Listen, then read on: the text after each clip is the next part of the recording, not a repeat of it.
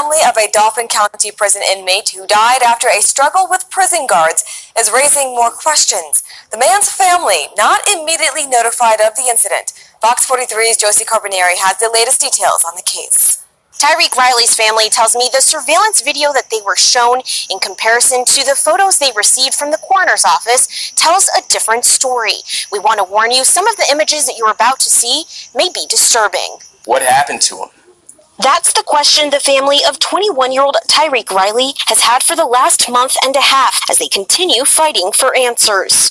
When Tyrique was taken into custody, he had no injuries.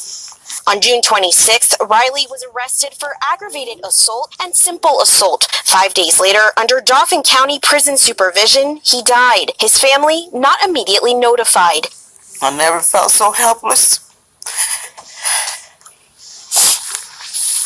as I did staring at my son.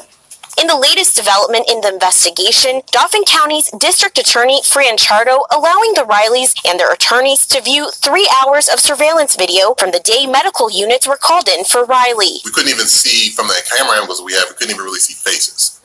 We really could just see the backs of individuals. There was a number of individuals that I think it was maybe 5 or 6 officers who ultimately took Tyrique out of that cell and put him in the chair. Our request for those videos denied due to the ongoing investigation. The videos are raising more questions for Riley's family. Their attorney says medical records and disturbing images they obtained from the Dauphin County Coroner's Office reveal a different story. The injuries and the healing wounds that Tyrique had suggest that maybe he was injured before then. The photos showing extensive bruising and wounds throughout Riley's body. Serious injuries that could not have just come from the explanation that we've gotten so far, which is he somehow fell unconscious and then we had to take him to the hospital.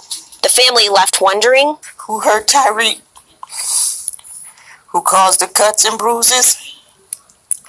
And internal damage. Now, District Attorney Franchardo tells me he is continuing to work alongside the Riley family to help them get some answers. The coroner's report should be released in the coming days. Reporting in Swatara Township, Dauphin County,